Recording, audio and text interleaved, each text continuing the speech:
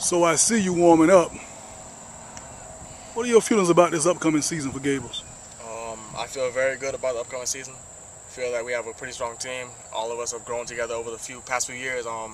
Coming up from JV, we have a good amount of our core players come together, so everything seems like it's going to be pretty good. Cool, cool. How do you feel about yourself personally this upcoming season? Personally, I feel a lot stronger.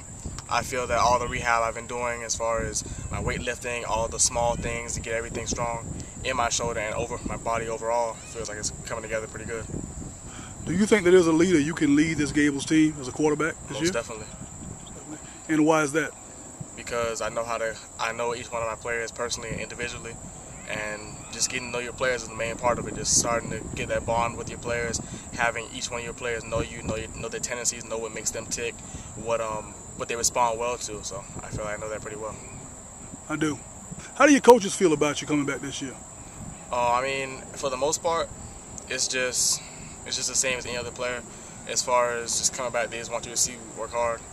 It's not really any real big excitement or anything like that. It's just any player coming back. And one thing about it, I'm looking at the work that you're putting in. You seem like you're working very hard. You're out here tonight working at Lakes by the Bay Park.